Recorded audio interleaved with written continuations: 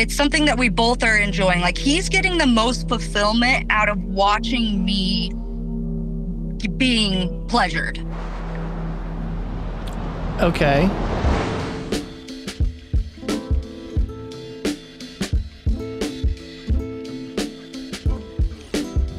Welcome back to Other People's Lives. I'm Joe Santagato. I'm Greg Dybec. For anyone out there that would like to be a guest on our show, don't hesitate to reach out. You can reach us at our email, oplpodcast@gmail.com. Yeah, and today we are speaking with someone who sent us an email, super captivating subject line. It read, "I have sex with other men for my husband's pleasure." And if you want to know how to get our attention, it's typically with emails like that. So immediately want to speak to this guest, and we've got her on the line. So thanks so much for being on. Hey, thanks for having me. Yeah, of course. So crazy subject line. And then in the email, your first sentence is, "My husband and I have a stag and vixen dynamic." So can you explain what that is exactly, and I guess why you're having sex with other men for your husband's pleasure? Yeah, for sure. Okay, so a stag he's like a dominant male, and they like encourage their partners to have sexual encounters either in their presence or not in their presence. And then a vixen is also like another term, I guess, that can be used for vixen is a hot wife. And I feel like that one's a little bit more commonly known than a vixen. But a vixen's more of like the submissive woman that is the one having the extramarital sex and with her dominant support and encouragement. It's really for both of their pleasure, but the big difference, a lot of people do want to confuse it with cuckolding, but a cuck is typically a submissive that likes to be like degraded or humiliated in a certain way. Right. That's kind of the opposite of ours. Like, ours is more of an experience with each other, and it's something that we both are enjoying. Like, he's getting the most fulfillment out of watching me being pleasured. Okay. And I guess from your point of view, why? Because with cuckold, I mean, you guys are essentially like the bare bones of it is they're similar, but it's just like the intention, I guess, is different. So like, what is it for you specifically that is submissive? Because usually in like cuckolding, I guess you would be the more dominant person if that was what's happening. But in this one, you're the submissive. So what about that? Like, what's the intention? Like, is it that you are just listening to his orders or something?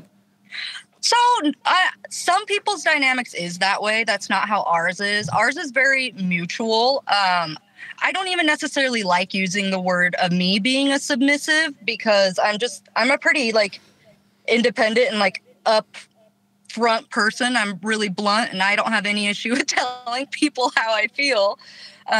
So it's more just because, like, I guess I'm the one that's the center of attention, that I'm kind of the one that's being, I don't know, it sounds weird, but used. Like, I'm the one that's being used in the situation. That's, yeah. Right. It's interesting because, like Joe said, it's almost like the same logistics, but I guess like the intention, the way it's being perceived, the pleasure factor.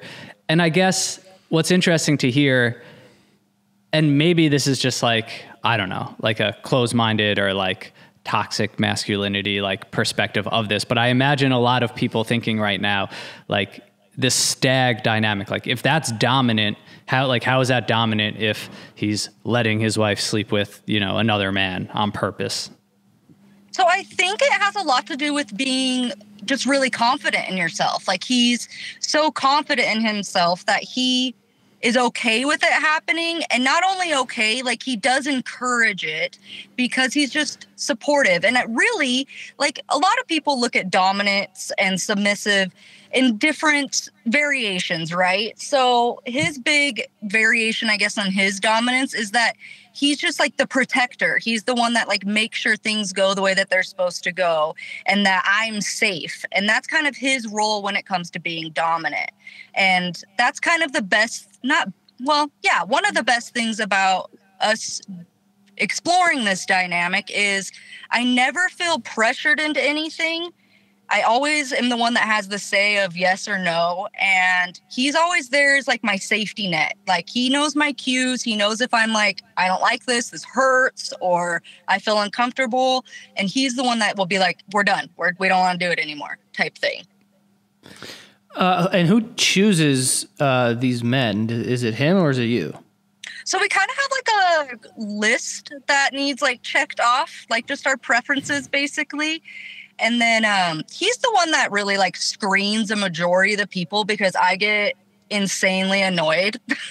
And so he'll pick like, you know, a few people and then ask what my opinion is of them. And then we just kind of take it from there. So we definitely both have a say in the matter.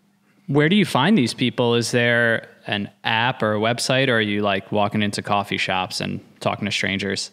Oh, I'm not that brave. So a little spin-off of it is we kind of started this journey when I decided to get a little bit into like the sex work industry, and we didn't know where we wanted to take that. Because we wanted to make sure he was being like involved so people didn't think that I was just out being a giant whore. And so we just kind of we found this dynamic. And so with it being that dynamic and being a little bit into the sex work industry, we are able to find other like professionals, which makes it a lot better because then there's no like emotional connection. It's more like professional and everybody's just getting pleasure out of it. And it's a lot of enjoying the moment. Got it. So, and like, how did you guys kind of start exploring this? Like, were you kind of like, you know, or were you both kind of like open to the idea of having sort of like an open relationship and it sort of blossom into this, or is this something that you communicated from the beginning? So kind of both. So we actually kind of started this journey about like 7 years ago. We did a swinging thing like 2 or 3 times. And I mean, I feel like a lot of people know what that means, but in case they don't, there's like soft swap or full swap, and you're usually in the same room. Some people aren't. And it's like another couple that you're playing with. Some of them are bi couples, some of them aren't. It just depends on like your preferences. And we started with that, and then we ended up having a kid together. And then my confidence was just shot because, you know, new moms hate their bodies. Super fun.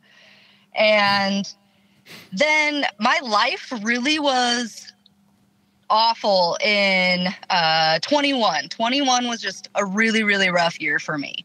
And right around my birthday, I was just like, I need something to be different. Like, I need to feel good about myself. What if we started like an OnlyFans page? And he was like, if that's what's going to give you confidence, like, let's do it. And like I said, that's kind of where we were like, where do we want to go with this? And we kind of brought back the swinging thing.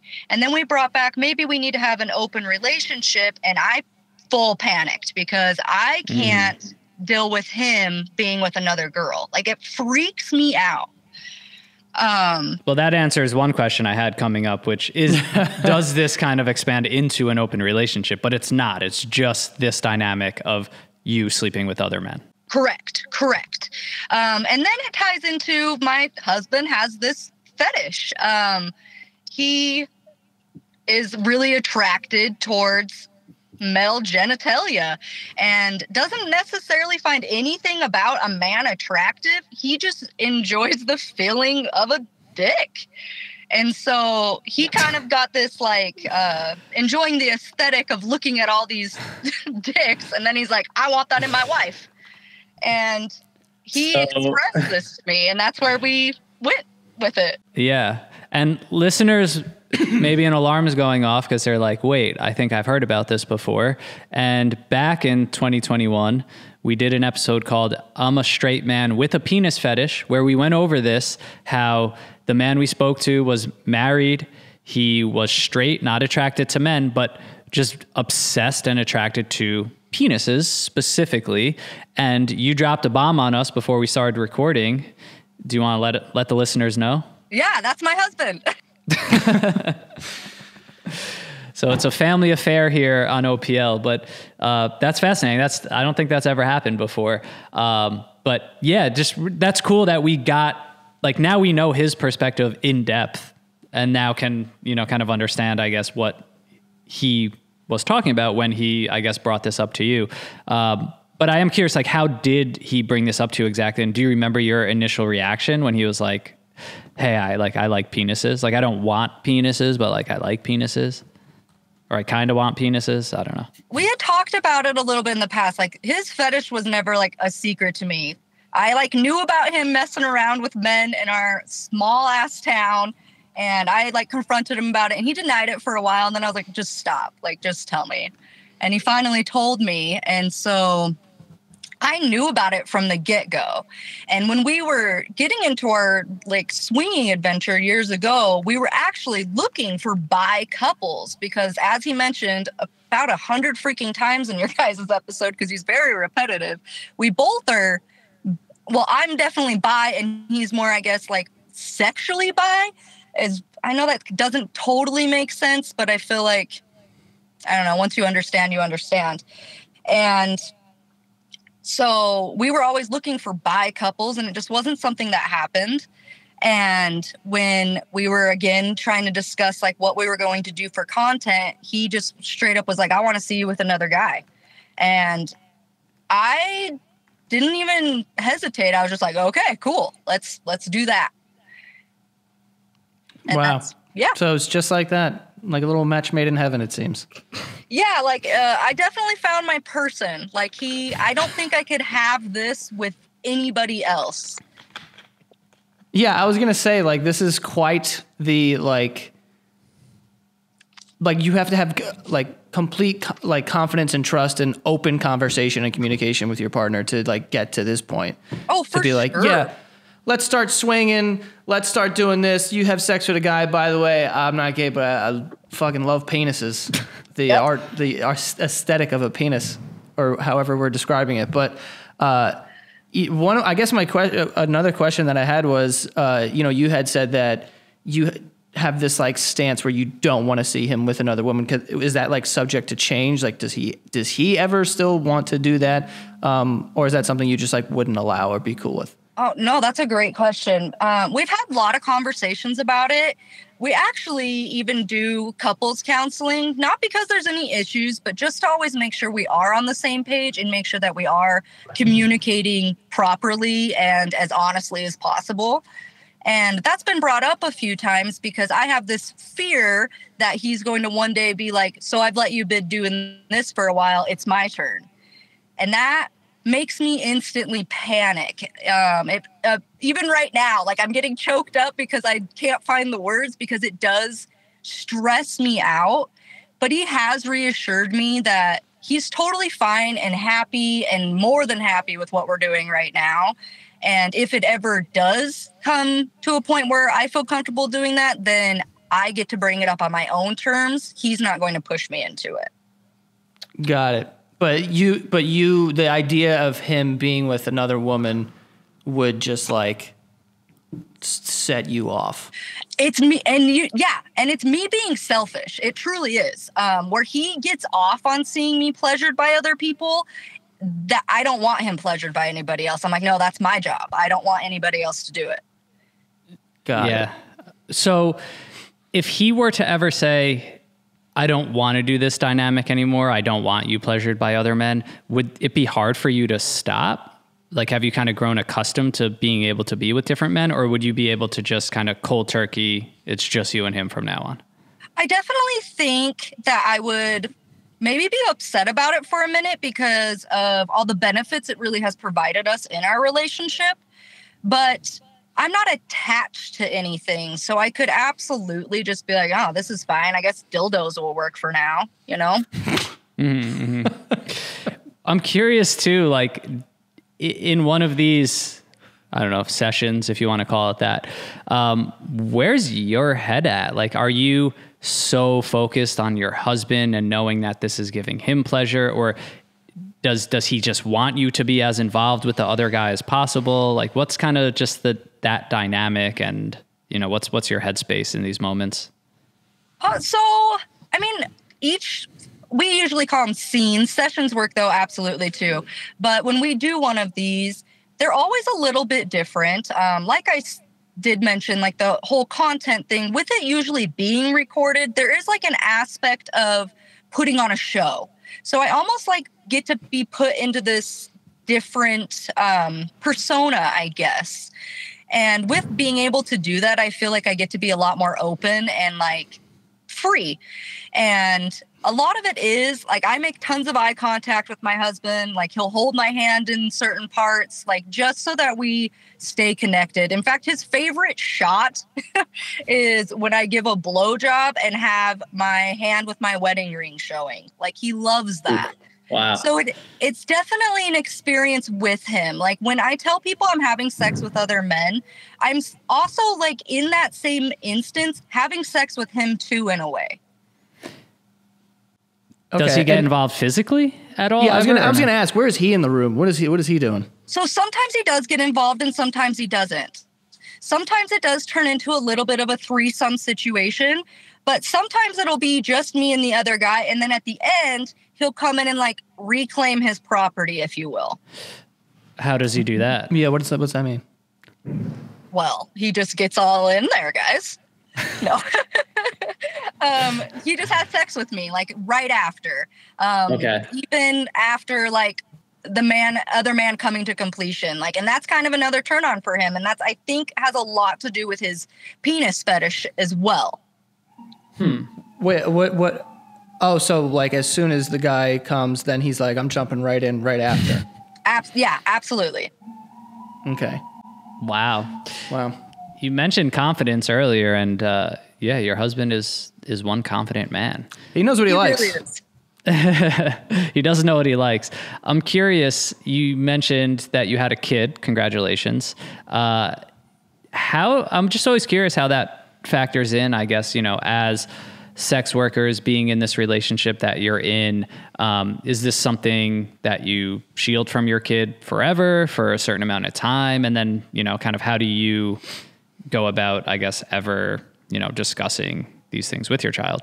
Yeah, for sure. So I did mention that I had a kid. So that's actually my third child. I have two older children with a different guy, same guy, like, again, not out here being a total whore. But they are a little bit older. One is 14 and one is about to turn 12.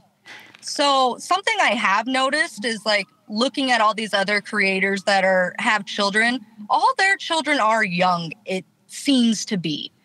With me having older ones, I thought, okay, I have two options. I can either let them find out from somebody else that is inevitably going to come across it, or I could tell them myself. And I chose to tell them myself, and I thought that was a really good choice, and they seemed like they were very understanding. And I don't get into detail because I wanted to make what I was telling them as age appropriate as possible. And because a lot of it's personal, a lot of it's not their business. And with telling them, they, like I said, they seemed really approving as much as they could be. They also, of course, had some questions, and I answered them as age appropriately as possible. But as my local town started to find out, it started to cause a lot of drama in my kids' lives. Oh, wow. What happened there? Mostly like other kids finding my stuff and then showing my daughters and being like, your mom's a whore. And holy shit. Yeah, like it was bad. So keep in mind, my local town is like 23,000 people. Like they should really just rename it high school because that's about how everyone acts. And So news travels fast. And that was really tough. And it ended up coming down to is I kind of had to just be like, I'm not doing it anymore. I kind of had to lie to them. In fact, I was told by their other set of parents that I needed to lie to them and tell them that I wasn't doing it anymore. So that's kind of where that ended up going. My littlest one, I don't know if I'm necessarily stressed about him because he doesn't have another set of parents that are also telling him negative things about me. And I've gotten smarter since I've started about like finding ways to be more discreet and hiding more things so that it's not as public, I guess. Yeah. What exactly did you tell them? Like you were like, I make adult content. Like, Yeah. what exactly? Oh, okay. That's pretty much exactly what I told them. I was like, yeah. So I've always had super bad self-confidence, and you guys, I know, are pretty aware of that. I became a mom at a very young age, so I never got to explore that part of my life. I never got to explore the sexual side. I never got to have a hoe phase. And so this is kind of me as an adult being smart about it and safe. Like, I do make sure everybody that I come encounter with has been tested. I get tested regularly, and those tests aren't cheap. So like, I definitely am like making sure, going out of my way, that we are making it as safe as possible. Mm-hmm. And I let them know that. And I also reminded them that I am an adult and I am allowed to make these choices, and that being an adult, that there's nothing necessarily wrong with it. And in fact, being open and free with yourself is a really nice thing and a really beautiful thing. And being able to be confident in yourself and feel good about what you're doing and making yourself feel good, because let's all be real, sex feels good, and that's okay to say. It does. You're right. Did you? But your kids are under the assumption that this isn't happening anymore. Correct. Got it. How long ago was that this all happened, by the way? Oh, so that was about the conversation of me getting told that I needed to be more discreet and tell them that I wasn't doing it, was probably about 7 months ago. It was actually like a pretty traumatic experience. But yeah, no, that's really, wasn't expecting to hear that. I'm sure that's hard to figure out exactly how to navigate that once that happens. Yeah, I mean, like I said, I thought I had two options, and maybe I didn't choose the right one. I know what the downfall was of the town finding out. I decided to start a Snapchat, and I turned the quick add on and the location on. And I would just add everyone, and then they would have to pay me to get to the like really good stuff.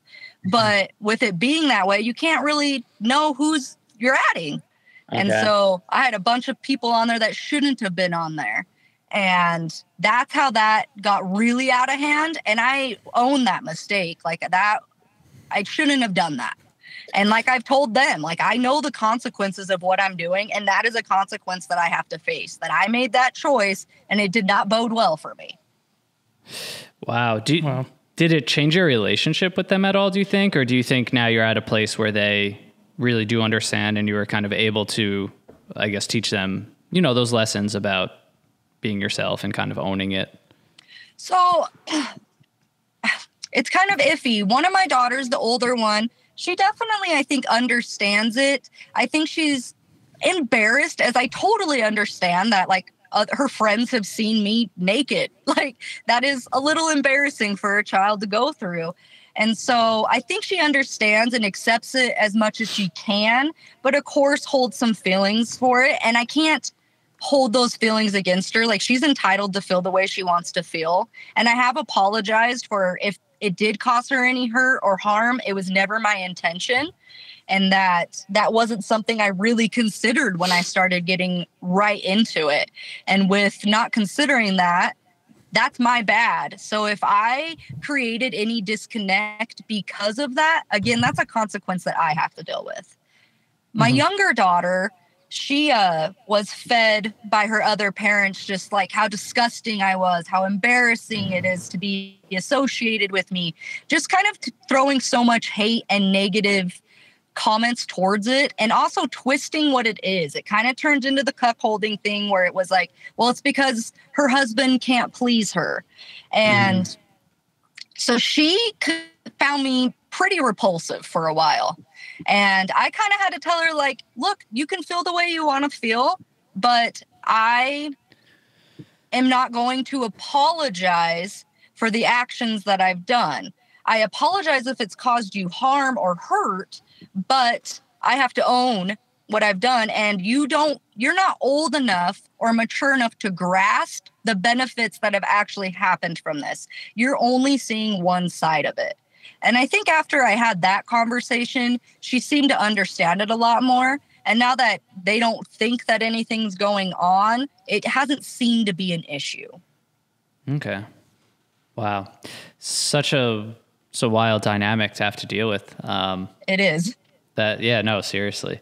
So, wow. I guess going forward then, you and your husband just plan to continue this as long as possible, it seems. And I guess my last question too, like, do you ever plan to to truly own it again with your kids and not have to be discreet about it and not have to, kind of feel like you're living a double life?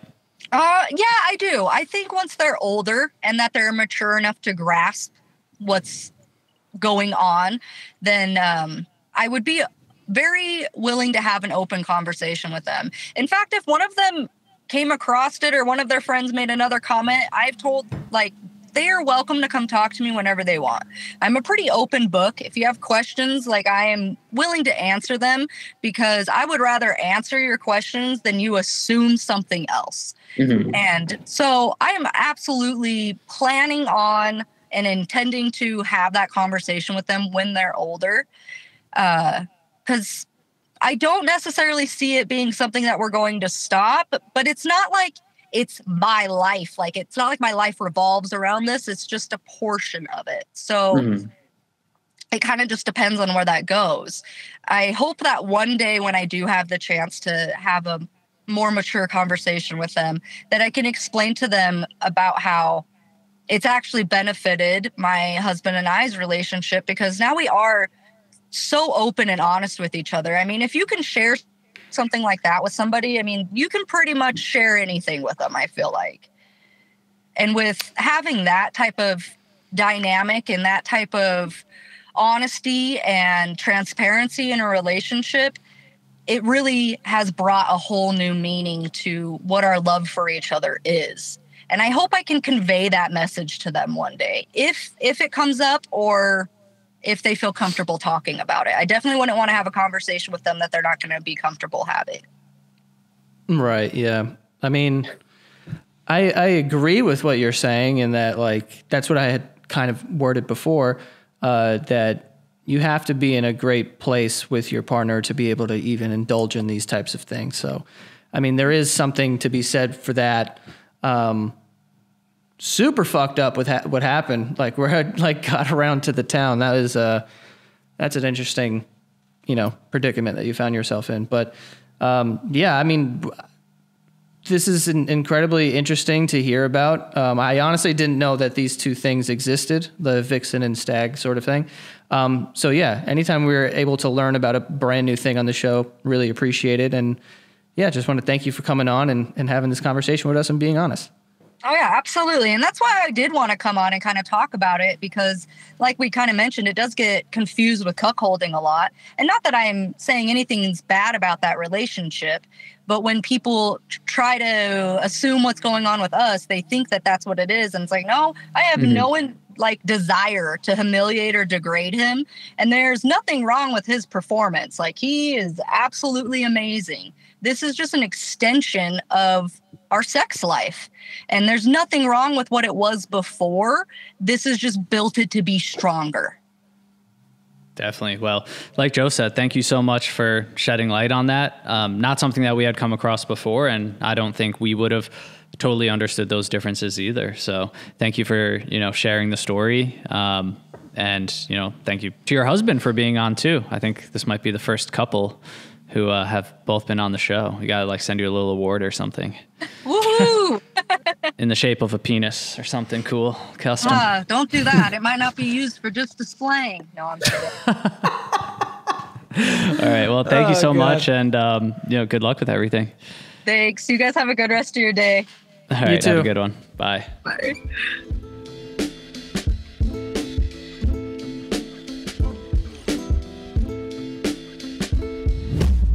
I have to be honest, I kind of hate shopping for sneakers because it's hard to find ones that are as good or as comfortable as the ones that I already have. But Vessi has been a game changer for me. I recently discovered Vessi sneakers and they have been amazing, especially in the cold New York months. It's wet, rainy, and that's because Vessis are 100% waterproof, not water resistant, but 100% waterproof. So I can wear sneakers and they never get cold and soggy and gross, which is the worst feeling on your feet. And they're super comfortable and breathable. And honestly, people keep asking me what sneakers they are. I've definitely gotten at least like 3 friends to already get pairs for themselves. And I love being able to still wear sneakers despite the weather outside.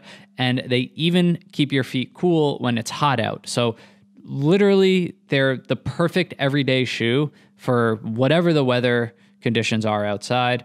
And they have tons of styles to choose from, so you could check them out. Vessies have honestly become my day-to-day shoe. They're my go-to in any weather. They're super comfortable and they're stylish. So check them out at vessi.com/OPL. Grab yourself a pair of Vessi shoes. That is vessi.com/OPL.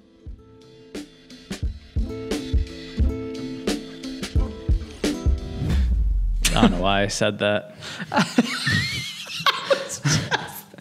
I'm like, why did he say that? The penis thing. Super interesting episode. That took a turn with that kid dynamic is very interesting, very hard to deal with, I imagine, and just wow. That would be a toughie. I mean, for me,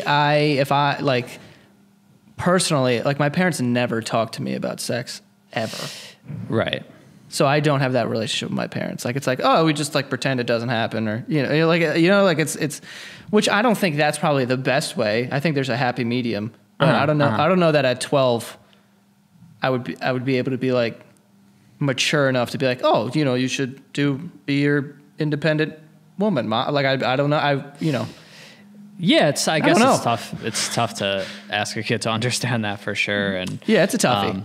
I do wonder, like, it just makes me think there has to, obviously, I don't know the stats here, but there has to have been a boom in sex work just with OnlyFans alone, right? Like, what? Yeah.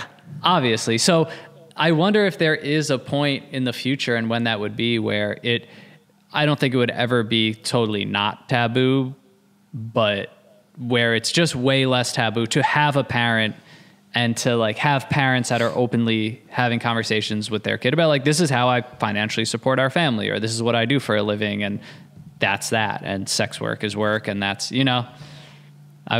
especially if there's a lot of, OnlyFans creators or just sex workers that are having kids are going to have that conversation. Yeah, and also, honestly, I still am a little confused about her husband's point of view of this whole thing, of being it's a dominant thing to have other men fuck your wife. That one is still kind of fuzzy to me. It's hard to understand, but I guess it's dominant if it's your desire. It's the intention, and then you impose that. Like, if that is truly what's getting you off as much as like a everyday blowjob might get you off or something. An everyday blowjob. Just an everyday run of the mill. Standard run of the mill. Standard run of the mill beach. Then if that's the thing, then I guess, that makes sense. Which, hey, I mean, we've been doing the show long enough to know that someone's into everything, Like, there's something for everyone. So, and that those people tend to find each other. It's beautiful. Somehow it's all they a meet. love story. It's always a love story. It just always comes down to that. We believe in soulmates over here because of this. So, seriously, what are the chances? But yeah, for anyone out there that wants to be on the show, don't hesitate to reach out to us. Our email is oplpodcast@gmail.com. Send us an email and we'll get back to you. Yes, and follow us on TikTok, Instagram @OPL Podcast. And thanks for supporting another season in full swing. And we'll see you next week. See you guys.